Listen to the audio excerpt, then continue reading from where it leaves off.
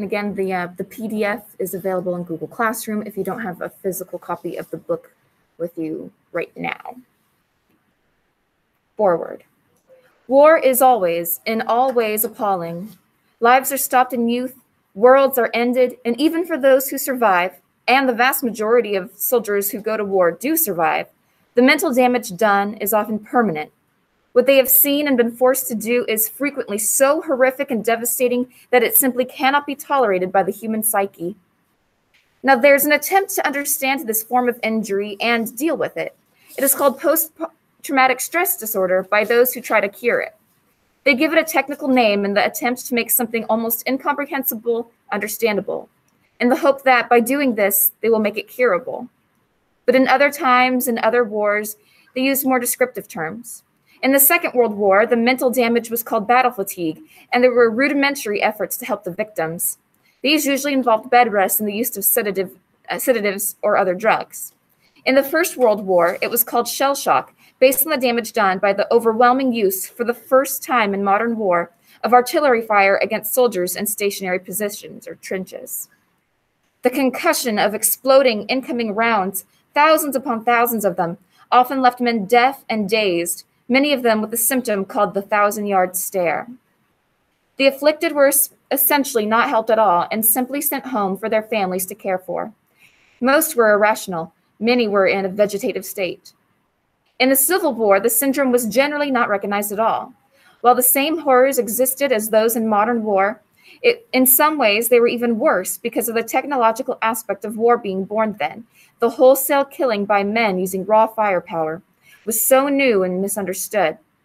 The same young men were fed into the madness, but in those days there was no scientific knowledge of mental disorders and no effort made to help the men who were damaged.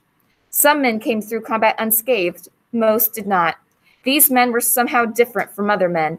They were said to have soldiers' hearts. Chapter 1, June 1861, pretty early in the Civil War. He heard it all, Charlie did. Heard the drums and songs and slogans and knew what everybody in his rooster was crowing. There was going to be a shooting war. They were having town meetings and nailing up posters all over Minnesota, and the excitement was so high Charlie had seen girls faint at the meetings, just faint from the noise and the hullabaloo. It was better than a circus, or what he'd thought a circus must be like. He'd never seen one. He'd never seen anything but Winona, Minnesota, and the river 5 miles each way from town. There would be a shooting war. There were rebels who had violated the law and fired on Fort Sumter, and the only thing they'd respect was steel, it was said. And he knew they were right, and the Union was right. And one other thing they said as well. If a man didn't hurry, he'd miss it. The only shooting war to come in a man's life, and if a man didn't step right along, he'd miss the whole thing. So they thought that the Civil War would be so super quick that people would want to join and not even have time to join because it'd be over by then, which is interesting because it lasted for more than 4 years. What do you think it means by all they'd respect was steel? They think all the Confederates will respect is steel. Like forts and weaponry and cannons. Yeah, basically there's not going to be any talking this situation through. They're going to, the only thing they'd respect is going to war. Charlie didn't figure to miss it. The only problem was that Charlie wasn't rightly a man yet, at least not to the Army. He was 15, and while he worked as a man worked in the fields all day and into night, and looked like a man, standing tall and just a bit thin, with hands so big they covered a stove lid. He didn't make a beard yet, and his voice only just dropped enough so he could talk with men. If they knew, he thought, if they knew he was but 15, they wouldn't take him at all. But Charlie watched, and Charlie listened, and Charlie learned. Minnesota was forming a volunteer regiment to go off and fight. It would have near on 1,000 men when it was full, men from Winona and Taylor's Falls and Mankato, and as far north as Deerwood, and from the capital, St. Paul, as well. 1,000 men, and Charlie had learned one thing about an army. One part of an army didn't always know the business of another part. The 1,000 men in the regiment would be in companies of 80 to 100 men from each section, and it would be hard for a man to know men who weren't from the same area. Charlie couldn't join where they knew him. Somebody would spill the beans, and he'd get sent back or used as a runner or drummer boy. He wasn't any boy. He was going to sign to fight as a man, and he knew a way to do it. They would gather at Fort Snelling, up along the Mississippi. All the companies from all the towns would assemble there before they went off to fight. He'd just take him a walk, Charlie would. Take a walk by himself until he was at Fort Snelling, and there he would lie about his age and sign up as a man and get him a musket and a uniform and go see what a war was like.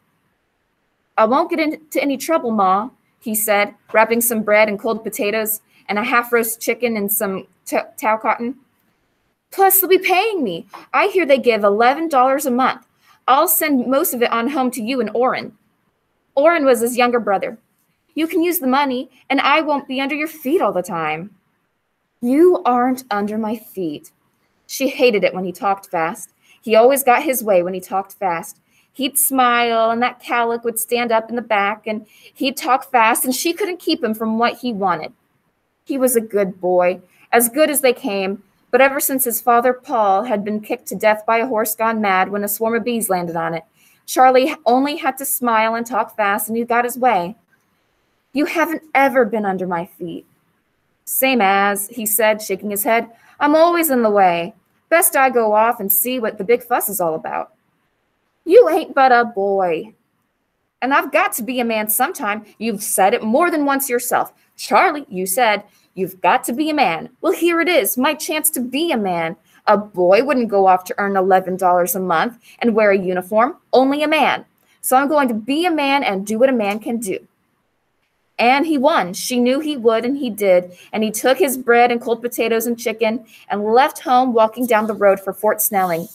And if she had known what was to come of it, if she had known and could tell him what would come of it, she would have fought to drag him back and let the federal government keep their $11 a month. But she also had heard the songs and the slogans and seen the parades, had been to the meetings, and though it was her son Charlie leaving, she did not think it would be so bad. Nobody thought it would be so bad. Nobody thought it could be so bad. And all the officers and politicians and newspapers said it would be a month or two, no longer. It would all be over by fall. Chapter 2, Fort Snelling. They didn't have uniforms for him. There was a pair of black pants that were so short his calves showed, and a pair of gray socks and a black felt hat. That was the uniform he received to go for a soldier. The socks and pants were stout, but the hat was cheap, and with the first little sprinkle it sagged around his head and drooped over his face. They took his name. The colonel of the regiment read a list of things he couldn't do: desert his post, traffic with the enemy, steal from his fellow soldiers, act immoral or without decency, and then he signed his name, told them he was 18, and they didn't challenge it, and he was a soldier. He could read and write, Charlie could, though he hadn't had much schooling. His ma had made him stick to reading and writing, and he wrote her letters telling her how it was to be a soldier. The food is bad, he wrote. Beef so gamey dogs won't eat it, and hard beans. We buy all the beans and use them for a meal, then use the leftover beans for soup the next day, and on the third day, take any cooked beans that are left, dry them, and crush them, and boil them for coffee. These are not coffee beans. They're using like soup beans to make coffee and just kind of pretending that it's coffee. The men don't like them much, and there's talk of hanging the commissary officer. It ain't but just talk, but some don't smile when they say it. There wasn't much of a war, Charlie decided early on, but there was a lot of play acting, and once he got inside, he found it mostly boring. They did something called drills and the manual of arms, working in the hot sun in the compound area of Fort Snelling until they were soaked with sweat, and Charlie felt he could snap his rifle from left shoulder heft to right shoulder heft as good as any man in any army had ever done it. They fired some, but there wasn't much ammunition, and when the sergeants tried to make them hit targets a quarter mile off, Charlie nearly laughed. He hunted his whole life and knew about shooting, but the rifles they were issued were 58 caliber rifled muskets that fired a hollow base bullet called a mini ball, named after the Frenchman who had invented it. The rifles thundered, but lacked the flat crack of his smaller bore hunting rifle, and he found that nearly a third of the time the bullet seemed to fly end over end, and it was all he could do to hit a target 50 yards off. Quarter mile, over 400 yards, seemed silly. So The gun that the army gave him is not even as good as his own gun. But they practiced anyway and stood and fired and dropped to one knee. And then the next rank stood and fired and dropped. They reloaded by biting the end of the paper cartridge, pulling the porter down the bore and setting the bullet on the powder with the ramrod. Then a cap on the nipple, the hammer back and fire again. They said a man could do it 3 times a minute, but Charlie somehow never managed more than twice. When they couldn't afford to expend any more live ammunition, they practiced with empty rifles again and again until Charlie was sick to death of the drilling and wheeling and marching and fake loading. It would be different, he thought, if the leaders knew what they were doing. But the officers and sergeants had been civilians like the rest of the men, and mostly had been elected by the men themselves, and had to learn as they went along, using an army manual for close order drill. It seemed all they did was drill and sweat and listen to sergeants and corporals bellow at them. And as the weeks passed, Charlie grew more and more bored and was beginning to pay attention to his mother's letters. She had taken to thinking of the bad side of the war and was in fear that Charlie would get killed, and wrote 3 times a week. "I know it ain't right," she wrote in one letter, "but you must think I'm coming home now. Just leave the army and walk home before they get you in a battle and shoot you apart." Like most of the men, Charlie doubted there would ever be a battle. Minnesota was mostly wild then, with Sioux and Chippewa Indians to the north and west, and there were some frontier forts on the edge of the wilderness to deal with any difficulties. These posts were manned by regular army troops, which Lincoln needed now to fight in the war. And there was talk in the ranks that the Minnesota volunteers would be used to replace the army troops at the frontier forts, so the regular army could go east to fight. "It'll all be all mosquitoes and muck," a corporal named Massey said during a break in drilling one afternoon. "They don't let me go fight the rebels, and I might pull foot and leave." It was all rumor, of course, but with his mother's letters, she wrote more often all the time of deserting. The boredom of constant drilling in the hot sun, and now the talk of being sent to relieve the frontier forts so that the regular army troops could go fight the rebels. One company had already been started on the march north to the forts. Charlie was nearly on the edge of leaving when on June 22nd they were called into formation, ordered to get all their gear and march to the river, where steamboats were waiting to take them to St. Paul. There they marched through town with great fanfare. They still didn't have proper uniforms, but they had all been issued red flannel shirts, and though those shirts were as hot as original sin, as Charlie had heard them described, at least the men looked like a unit, marching with shouldered rifles and hats cocked forward. Girls waved and people yelled, "Go it, boys, get the rebels!" and "Don't stop till you hit Richmond." In a short time, they boarded other steamboats and took them south east to La Crosse, Wisconsin, where trains were waiting for them. It was all new to him. Charlie had never ridden on a steamboat, never marched in a parade, or had pretty girls wave flags for him and hand him sweets.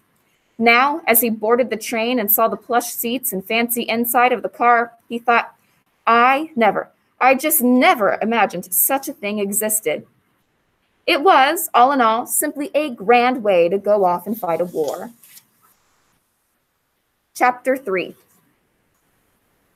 He thought he would remember the train ride forever. Most of the men had never been on a train, and certainly few of them had been on one this plush. The seats were soft and cushiony, and the food, especially compared to the rough fare at Fort Snelling, was delicious.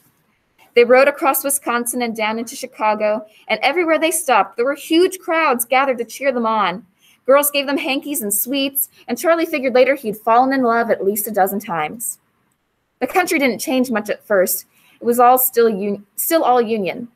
They made their way, sleeping like lords and eating like kings, Charlie thought, across Illinois, Indiana, Ohio, Pennsylvania, and down into Maryland. And there were crowds all the way, even when the train didn't stop. Charlie saw his first coloreds when they moved to Maryland. They looked poor and had poor clothes, and he thought about slavery then and how it must be strange to own a person, so that they had to do what you wanted. He'd never considered it before and wondered what would happen after the war when the Union had whipped the rebels. Would they be allowed to keep their slaves? The war wasn't initially about slavery. The troops were going to stop the lawbreakers and wrong-thinkers that were trying to bust up the Union. They talked about it at night while the train moved east and south, and never did they speak of slavery. just about the wrong-headedness of the Southern crackers and how they had to teach Johnny Reb a lesson. A woman of color came up to him when the train was stopped in Maryland, just before Baltimore, and handed him a sweet roll and said, "Thank you for what you're doing. I hope God keeps you safe from harm and brings you back to your family." She was crying. Charlie thanked her and ate the cake and smiled at her and wondered why she was crying and wanted to ask why she was glad he was going to fight the South. She was, after all, part of the South. But they had to reboard the train then and never found out why the colored woman was crying. He did see as the train moved off that a white woman came out of the house and grabbed the colored woman by her dress and dragged her back inside. Then she turned and shook her fist at the train. She's a Reb, he thought, and it surprised him, though he didn't know why he should be surprised that a woman who owned another person would be a Reb. They were in Maryland and had been warned to watch out for rebels and their sympathizers. But it was still his first experience with a Southerner. He watched the house from the open window as the train pulled away, hoping for another sight of the woman. Now the country was changing. There had been farms all along and towns, but the trees seemed more spaced here, the pastures more open, and Charlie began to see poor farms. He heard of the men talking about them, the poor whites, but he still wasn't quite ready for the sight when the train slowed for a hill and passed a shack that was little more than boards tacked to some poles. The children running around out front were only half clothed, and a man and a woman were sitting in rags. All the soldiers talked about the poor white trash and how these were the people they had come to fight, people who couldn't get out of their yards, let alone fight a proper army. It made him very conscious of his own home. Even without a father there, the house was in good shape and kept up, and there was a well-tended garden, good food, clothes that covered bodies. He wondered how the rebels thought they could fight a war when their people couldn't dress themselves. It made him sad to see the children barely clothed. What would happen to them in winter? They did not have much of a winter here, he knew, nothing like Minnesota's, but it would still be cold.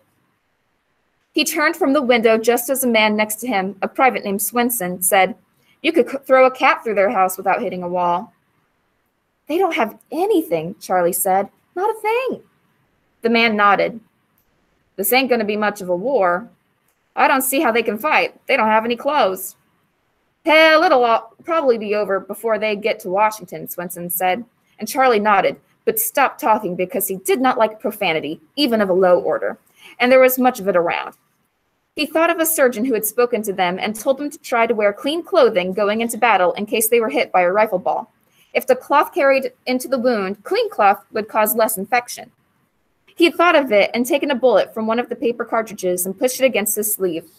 It didn't seem possible that the bullet could be made to go through his sleeve, into him, carrying the fabric with it. He thought it must be the same way with profanity and immoral thinking. Charlie believed in heaven and hell and God and Jesus and wanted to be with God if he was killed. If he had profane thoughts as he went to war, they might infect his soul as the dirty clothes would infect his wound. And while he did not think he would die, did not think he would even be hit or hurt, did not think of it at all, still it was best to be careful. He stared out the window and thought of all the things he would tell his mother and his brother Orrin when he wrote his next letter. "I'm a man now," he would write, "and seeing and doing a man's things out in the world. I've seen things you wouldn't believe." He leaned back, closed his eyes, and let the gentle rocking of the train take him to sleep. And that's where we're going to stop today. All right, you have a short assignment in Google Classroom over what we read today. You guys at home, you can go and get started on that.